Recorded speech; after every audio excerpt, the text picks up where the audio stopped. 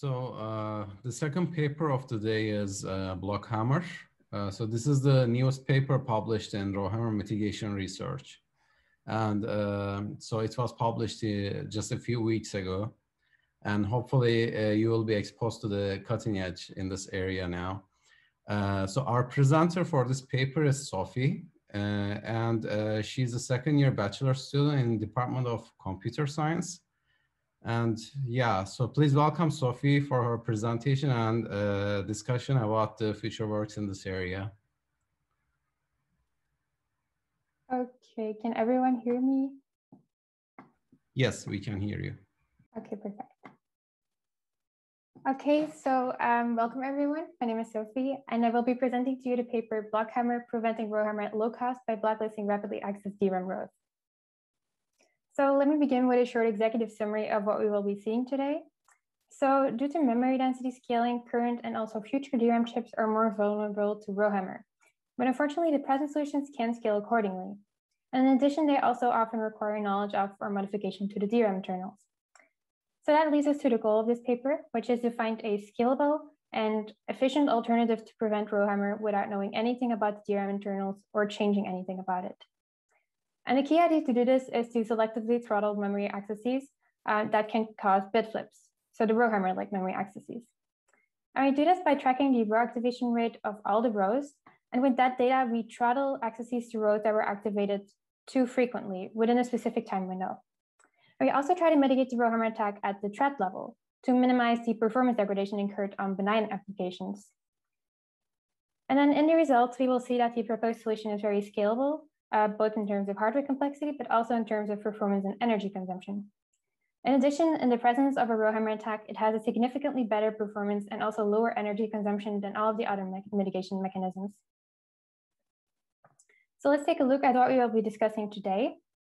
So the structure of this presentation is very similar to the executive summary, only that in the end, we will also add a discussion of some of the strengths and the weaknesses of this paper, and also some interesting future developments about BlockHammer and RowHammer solutions in general.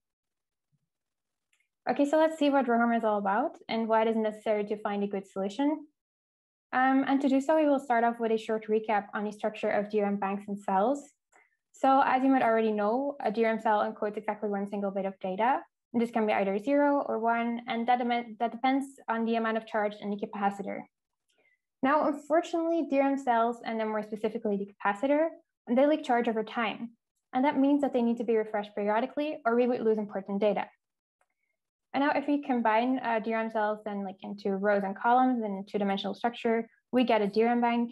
And then to open or activate a DRAM row, we need to apply a high enough voltage level to that row's word line.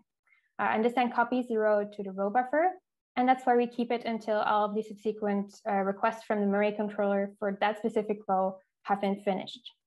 And after that's done, we close the row. And that's also something that we call pre-charging. And this pre-charging state is pretty much the general state of all the other non-active rows. Okay, so the thing is, over the years, the size of a DRAM cell and also its cell-to-cell spacing have decreased quite a lot. And that means that DRAM chips of today can store more data on the same surface area than DRAM chips from 10 years ago, for example. But this also means that the cells are now too close to each other, and close enough so that they can electrically interfere with each other. So when we activate a specific row, the adjacent rows will also get activated a little bit. And this means that some of the more vulnerable cells in that row can lose a bit of their charge. And of course, if we keep opening and closing the same row over and over again, this might cause a cell to eventually lose too much charge before we can restore it with a refresh. And that is when a bit flip can happen. Now let's see how this phenomenon works in more detail. And also, by the way, this is called RowHammer. So here you can see a DRAM bank, and it will be the red row that we will be opening and closing a couple of times. We call this row the aggressor row, and then the rows that will be affected by the RowHammer attack are called the victim rows. Okay, so let's try to imitate a RowHammer attack. So if we open and close a row often enough, we see something strange happening. So we see the colors of the bits gradually changing, and this basically represents the loss of charge.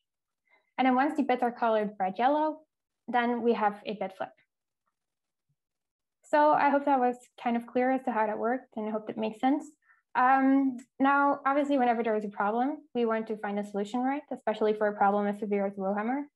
And over the last few years, many researchers did in fact come up with some pretty innovative ideas to that. So let's discuss some of the general concepts and ideas behind them and see how everything works. Okay, so first let's take a look at increasing the refresh rate of all the DRAM rows. So increasing the refresh rate of a row can reduce the probability of RowHammer inducing a bit flip, but it doesn't really stop it because it only works up till a certain point. So we know that cell size and also cell-to-cell spacing are decreasing, and that means that the required number of row activations we need to induce bit flips also decreases. And this means that we have to increase the refresh rate accordingly. But unfortunately, refreshing rows takes quite some time, and it also can be done in parallel with handling the memory requests. So this would reduce the time we can use to transfer data even more, which is obviously very bad, right? So to visualize this concept, let you just show you some animations. So again, here we see the aggressor row that was already activated a couple of times. And we also see that some DRAM cells have lost a bit of their charge, but not enough yet to cause a bit flip, because remember that was bright yellow. And then before we can activate the aggressor row even more, we will refresh all of the DRAM rows. And then after the refresh, everything is restored like it was before. Okay, so as you can see, increasing the refresh rate is not really a scalable solution, but it does lead to another idea, which we will call reactive refresh. And the concept of reactive refresh is to only refresh the victim rows. And obviously this is more efficient, right? But unexpectedly, the problem here is that identifying the rows adjacent to an aggressor row, so the victim rows, that's pretty difficult. And to explain you why, we need to go all the way back to when a DRAM chip is being manufactured. So during manufacturing, some of the DRAM cells and also rows and columns don't work properly. Manufacturers always leave some spare rows and columns just in case, since this happens in every DRAM chip.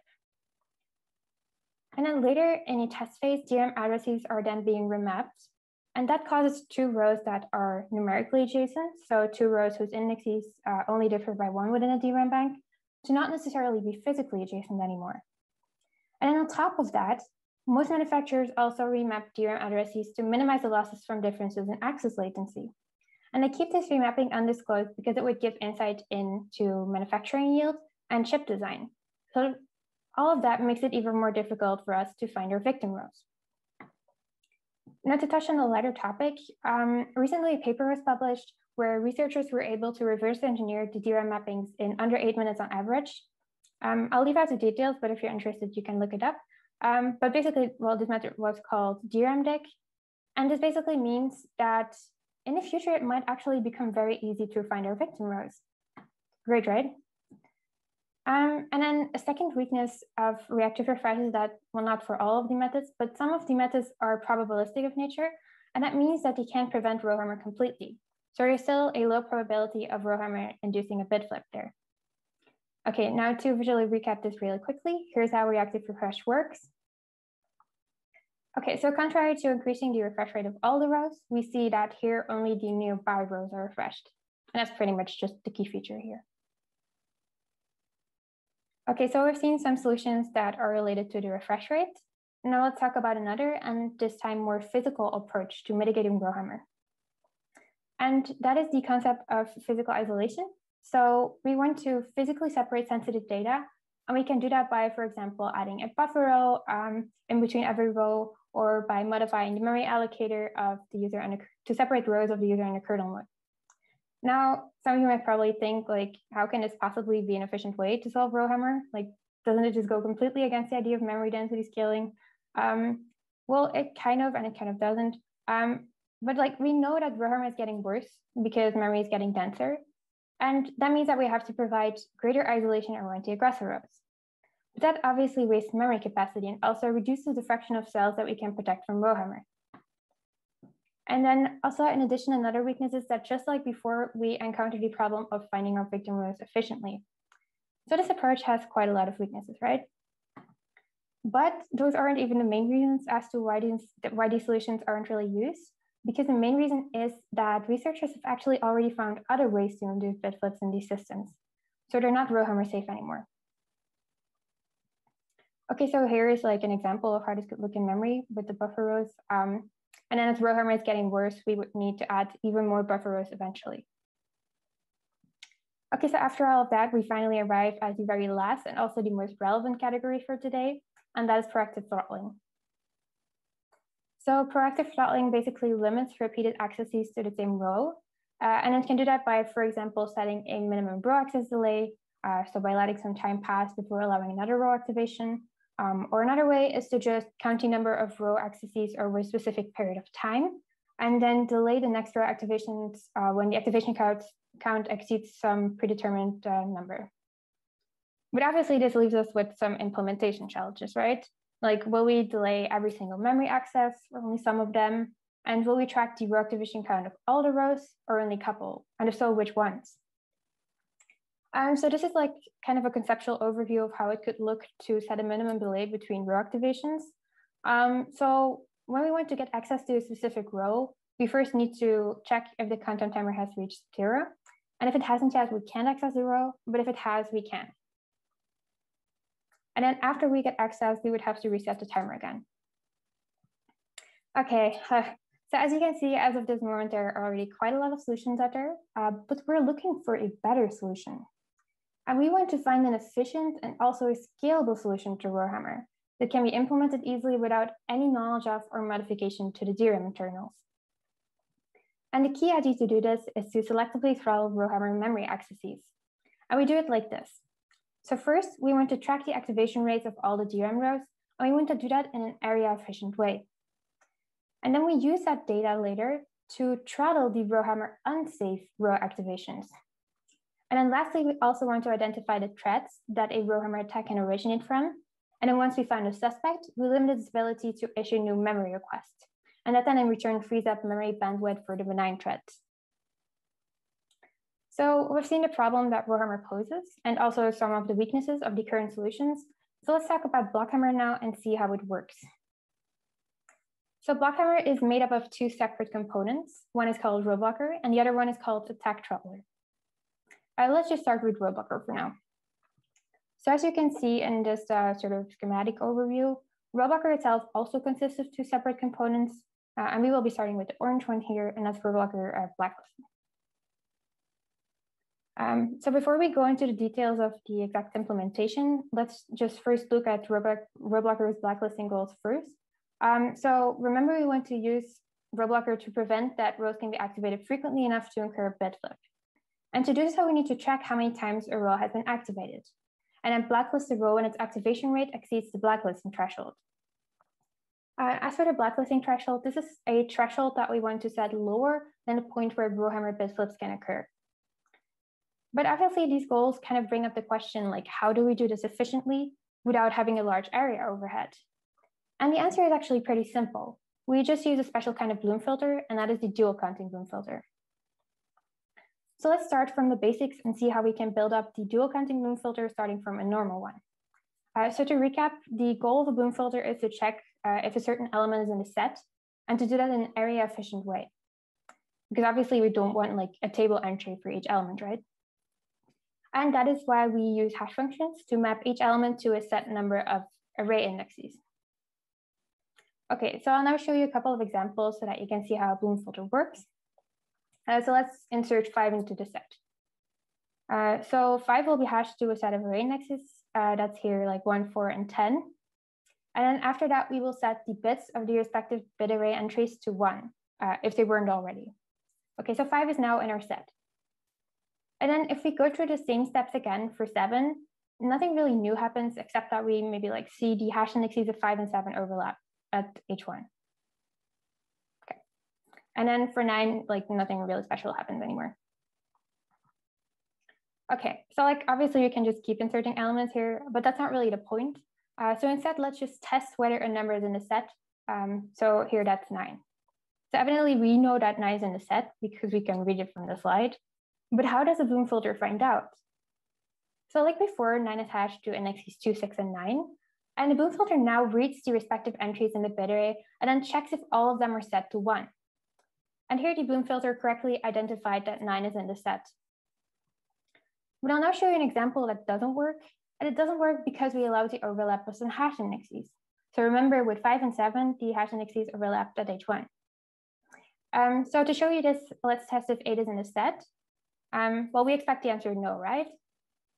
But strangely enough, the Bloom filter returns true. And this is called a false positive. This usually occurs as Bloom filters start to get more filled up, so when they get saturated. But don't worry too much about that for now. We'll address this problem later. Okay, so remember that we want to count how many times a row has been activated. And we can do this by using a kind of variation on a Bloom filter, and that is the counting Bloom filter. Now, the difference with the normal version is just that it tracks the exact number of times an element is inserted into the set, so it will allow the array entries to hold bigger numbers instead of just 1 bit. So if we go through the same examples again as before, we just see some small differences. Like, for example, here we see a 2 in the array. And then we can also see another difference when we test if an element is in a set. So instead of just testing if all the entries are equal to 1, we test if the minimum of the entry values is bigger than the threshold. But now back to something that I mentioned before. So as more and more elements are added to the set, Bloom filters eventually get saturated, and then they will start to return true all the time. So we need to find a solution for that. So let's see if we can get away with just deleting an element that the Bloom filter thinks is in a set. And to spare you some time, I'll just immediately give you an example that shows you why this doesn't work. So if we choose to delete 8, we first reduce its respective entry values by 1. But like, as you can see, this clearly allows something that shouldn't happen, right? Because first of all, we just delete an element that was not in the set. But the problem really shows when we test for 5. So the Bloom filter says that 5 is not in the set, but we can clearly see that it is, right? So testing for an element that is actually in the set, but getting the result that it's not, that is called a false negative. And that's something that we obviously want to prevent. But unfortunately, we can't prevent these all the time. But we can ensure that all the elements that we inserted recently can still be found in the array. And this is where the unified Bloom filter comes in. So a unified Bloom filter basically tracks all elements that were inserted into the filter during a specific time window. Okay, so here's how a unified Bloom filter works. So instead of one Bloom filter, we now have 2, one that takes on an active role and the other one that takes on a passive role. So note that both of the filters always insert all of the elements that are added into the set, but only the active filter will respond to the test queries. And something else that is typical of a unified Bloom filter is that the active filter clears out its bit array after some time has passed. And then after that, it switches roles with the passive filter. So the active filter becomes the passive filter, and the passive filter becomes the active filter. So using a unified Bloom filter pretty much ensures that any element that was inserted in the previous or the current epoch, that it will be able to be found by the Bloom filter. So this means that there will be no false negatives if we test for elements that were inserted recently. So as you can see, the unified Bloom filter looks pretty similar to the previous examples, only that we now have 2 bit arrays. So note that in this example, we will use the same hash functions for both filters, but in reality, you can just use different ones for each, and you can also change them every epoch. Okay, so in the beginning, we don't really see a difference. Like, it's pretty much the same as like a normal Bloom filter. But then once we've reached the end of the first epoch, we clearly notice something, right? So we can see that the entire active filter was cleared out here. And then after that, we just continue, but now we see that filter A has become the passive filter and filter B is now the active filter. So their roles are switched. And then if we test for numbers now, you can see that only the active filter, which is filter B here, will respond to the test query. Okay, so I hope this kind of clears up how a unified Bloom filter works, because it can be kind of abstract. Okay, so now to track which rows have been activated, we can use a unified Bloom filter like we saw before. And then to track how many times they were activated, we combine the unified Bloom filter with the counting Bloom filter. And that is what creates the dual counting Bloom filter. And this is pretty much how it looks schematically. So whenever a row address's activation rate is above the blacklisting threshold, the dual counting Bloom filter will return that the row is blacklisted. So we've seen a pretty detailed overview of RowBlocker BL, right? So let's move on to the RowBlocker history buffer. And our 2 main goals here are that we want to know which rows were activated recently, and if the row that is currently on the verge of being activated is one of them. And we do that by storing a record of the recently activated rows in a first in, first out queue. So each entry of the queue stores information about, first of all, the row ID, which we make unique within DRAM rank. And it also stores the timestamp at which the row was last activated. And then we also have a valid bit. So whenever we insert a new entry, we store all of the information in the queue. We also update the tail pointer. And we can also test if an element is in the queue by comparing the row addresses with the row IDs. But then the most interesting part actually happens when we update the queue. And this happens automatically every cycle. So each cycle, we look at the timestamp of the oldest entry, and then we check if the difference with the current time is bigger than t delay. And if the difference is bigger, we invalidate the entry and update the head pointer. So for the record, t delay is like the minimum time delay that we want to have between two consecutive row activations. Okay, and that was pretty much all for RowBlocker history buffer actually. So now let's see how the both of them work together. So RowBlocker essentially checks if row activation is RowHammer safe, and it does it like this. So whenever a memory request scheduler receives the row activation request, RowBlocker will then first check if that row address has been blacklisted by RowBlocker BL and if it is being stored in the history buffer. So if the row is blacklisted, so if it was activated frequently, and if it was also activated recently, that means that we also found it in the history buffer, then we let the memory request scheduler know that the row activation is not RowHammer safe. And in turn, the scheduler blocks the row activation. And then once the row becomes safe again, so after t delayed time has passed, the scheduler issues a row activation and inserts the row into both the history buffer and also into the Bloom filters. And that was it for RowBlocker. So let's move on to the second big component of BlockHammer, and that is attack throttler. So attack throttler also has two main goals. We want to find the threats that are likely to cause RowHammer attacks, and then we want to limit their memory bandwidth usage. So to correctly identify the attacker threats, the paper introduced the RowHammer likelihood index, and that basically estimates how likely it is for a threat to induce a bit flip. And to calculate it, we simply count the number of times each threat performs a row activation to a blacklisted row, and we do that in each bank. And then we can normalize this over the maximum number of times a blacklisted row can be activated in a BlockHammer protected system. So for a benign threat, the RHLI should be 0, or at least close to 0, because the row activation count should not exceed the blacklisting threshold. But as a threat's RHLI reaches 1, it will be more and more likely to induce RowHammer bit flips, and that will require us to take action. So in short, the RowHammer likelihood index basically quantifies how similar a threat's memory access pattern is to a real RowHammer attack. Now, how do we calculate the RowHammer likelihood index on a hardware level? And the answer is actually pretty simple. We just use 2 counters per thread and per DRAM bank. And we use the same time interleaving mechanism of the dual counting Bloom filter that we saw before. So again, similar to before, we have an active and then a passive counter. And we let both counters increment when a thread activates a blacklisted row. And then again, we only use the active counter to calculate the RowHammer likelihood index. In the end, whenever RowBlocker clears its active filter in a bank, attack throttler also clears all of its active counters in that same bank. And then it switches roles. So the active one becomes passive one becomes active one. Okay, and that's pretty much how we calculate the RowHammer likelihood index for a thread. So now that we can identify the attacker threats, we want to limit our memory bandwidth usage. And we do this by applying a quota to the thread's total in-flight memory requests. So this quota is set inversely proportional to the RowHammer likelihood index. And this means that whenever a thread keeps blacklisting a row, the RowHammer likelihood index will increase, and then the quota of the thread will decrease. And then once a thread reaches its quota, it cannot make any new memory requests anymore until an ongoing request is completed. And doing this essentially allows us to lessen the memory bandwidth usage of malicious threads, and in turn frees up some memory bandwidth for benign threads, so that they don't have to suffer from a RowHammer attack. So we've seen how we can identify attacker threats and also limit their memory usage.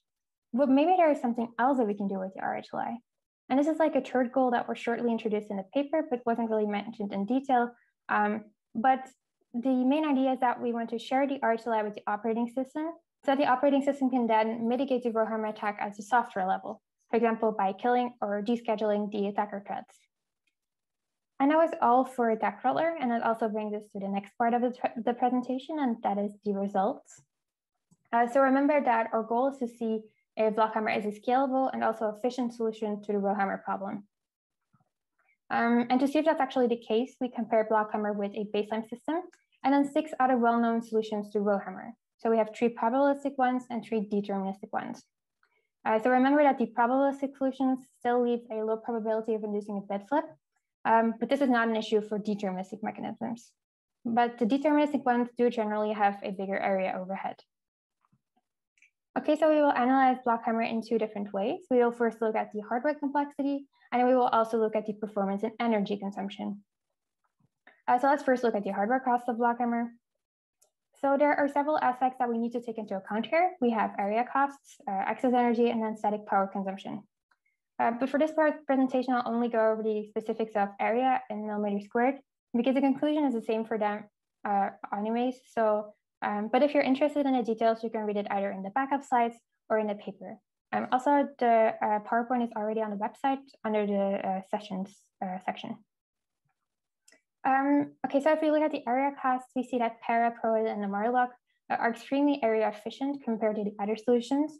And this is because they are probabilistic mechanisms, so they don't need to store metadata to track row activation rates. And the deterministic solutions and BlockHammer do fall behind quite a bit. And we can also see that it is graphene that takes the first place here, with a pretty wide margin actually. But BlockHammer and Twice are still relatively good runners. Things do change when we get to a RowHammer threshold of 1000. So we know that RowHammer is getting worse due to memory density scaling, right? And as RowHammer is worsening, we need to be able to scale our solutions accordingly. But that seems to be a problem for most of the current mechanisms, as you can see in these results. BlockHammer, however, is an exception though, and it clearly scales much better than the other deterministic solutions. And it even almost catches up to graphene in terms of area costs. And as I said before, the same trends can be seen for both static power consumption and also excess energy, although in the latter, BlockHammer even takes up first place. Okay, so from the analysis, we can pretty much say that BlockHammer is a way more scalable solution than the other mitigation mechanisms. But in terms of hardware complexity, graphene is actually better than BlockHammer, at least for now. Because as RowHammer will be getting worse in future DRAM chips, and since graphene doesn't scale as well, BlockHammer might eventually catch up. And that was it for the hardware complexity analysis. Now let's move on to the performance and energy consumption and see how that goes. So first we will be looking at the performance of a single benign thread. And we see that the probabilistic approaches clearly have some performance and energy overheads. But if we look at the deterministic ones, we can't really see a difference with the baseline. And this is because we are only looking at the benign threads, which never really activate rows at a high enough rate to require a victim row refresh. So if we then take a look at BlockHammer, we see that it also does not have any visible overhead, and that's because of similar reason, since no row with a low activation rate will be blacklisted, and also the RTLI of benign threads will always be close to 0. Now let's take a look at a system with 8 threads. So for now, we look at 8 benign threads, and as you can see, the results are pretty much the same as when we had only 1 thread. The probabilistic solutions are not really doing that well, but the others are pretty much equal to the baseline. And then when we change 1 thread to perform a RowHammer attack while still keeping the other 7 doing normal stuff, we see something surprising. Like we see that BlockHammer now has a much higher performance and also lower DRAM energy consumption than the other mitigation mechanisms. And then lastly, if we look at BlockHammer's performance and energy consumption in terms of scalability, we will also get some pretty cool results. So if we look at a system without any ongoing RowHammer attacks, we see that just like Twice and graphene, as RowHammer is getting worse, BlockHammer has a relatively constant and negligible performance and energy overhead, but Para, on the other hand, doesn't really seem to be doing great though. But then once in the presence of a RowHammer attack, we see that BlockHammer by far outperforms the other solutions, both in terms of performance and also in energy consumption. And this holds even for lower RowHammer thresholds. So we can really see here that BlockHammer is very scalable. So to quickly summarize, when there is no attack, BlockHammer is competitive with the other mitigation mechanisms in terms of performance and energy consumption, but when the RowHammer attack happens, it outperforms every single one of them. And that was all. So since we've talked about a lot of different concepts, let's end the presentation with a short summary of all that we've seen so far before we move on to the discussion. So first of all, we saw that due to memory density scaling, current and also future DRAM chips are more vulnerable to RowHammer. And unfortunately, the present solutions can't keep up with this trend. In addition, we also saw that especially the solutions that fall into the group of reactive refresh and also physical isolation, they often need to know how DRAM addresses are mapped. But this is usually kept a secret by the manufacturer. And that led us to the goal of the paper, which was to find a scalable and also efficient way to prevent RowHammer without knowing anything about the DRAM internals or changing anything about it. And the authors were able to do so with BlockHammer. Remember that BlockHammer consisted of two key mechanisms. So on the one hand, we have RowBlocker, which tracks the row activation rates in an area-efficient way. And then in addition to that, it throttled all of the row accesses that were deemed RowHammer unsafe. And then TechThrottler, on the other hand, focuses more on the level of threats. So we can minimize the performance degradation incurred by benign applications by identifying potential attacker threats. We do that by using the RowHammer likelihood index. And then after we have identified the malicious threats, we then limit their performance with a quota, and that quota was set inversely proportional to the RHLI. And then lastly, in the results, we saw that in terms of hardware complexity, BlockHammer is extremely scalable, although it does not have the lowest hardware costs. We saw that graphene was more efficient, not as scalable. And as for performance and energy consumption, when there was no RowHammer attack, we saw that BlockHammer is competitive with other mitigation mechanisms, but in the presence of a RowHammer attack, BlockHammer proved to have a significantly better performance and also significantly less DRAM energy consumption. And that in comparison to all of the other popular mitigation mechanisms. And it worked even at lower RowHammer thresholds. So we can definitely conclude that BlockHammer is, first of all, a very innovative idea, but also an efficient and scalable solution to RowHammer. Okay, so that was all the theory for now. I guess that was quite a lot. But let's move on to discussing the strengths and weaknesses of the paper. So one thing that BlockHammer discusses in its paper is its scalability as DRAM chips are getting more vulnerable to RowHammer. And that is something that hasn't really been discussed before in any other paper, at least the paper that proposes solutions. And this makes the paper really stand out, but also BlockHammer itself, because it clearly is the most scalable solution so far. And then in addition, I haven't really mentioned this specifically, but BlockHammer can be implemented completely in a memory controller. And it doesn't require any extra knowledge of or modifications to the DRAM internals, contrary to many of the other solutions. And then thirdly, by distinguishing benign threats from malicious threats, BlockHammer can even improve performance during an ongoing RowHammer attack. And this is something that isn't seen at all in other solutions. And then in addition, BlockHammer also introduces many new concepts, like for example, the dual counting bloom filter, as well as plenty of other ideas for future research topics, like for example, how we can use the RowHammer likelihood index at the software level. And then lastly, BlockHammer discusses a relatively new type of RowHammer mitigation, proactive throttling, and this hasn't really been discussed in depth before, or at least has not produced any efficient solutions yet. Now, of course, BlockHammer does have some weaknesses, and one of them is that BlockHammer can be implemented in currently in use processor chips. Although I should probably note that this also holds for many other relevant solutions, except for example, increasing the refresh rate of all the DRAM rows. And then second, some of the parameters in the paper are determined empirically. The counting bloom filter size was one of them, and it's actually a parameter that influences the false positive rate of the bloom filters. So the fact that it has only been determined by observation, but definitely leaves some room for improvement. And then lastly, the evaluation is only simulated on a DDR4-based memory subsystem, but this kind of leaves us with the question like, what about LPDDR4, DDR3? Are there any big differences? But I mean, we do expect the results to be pretty similar, and hardware designers will redo the simulation anyway when they are designing their own memory system. But it's still something to take note of, right?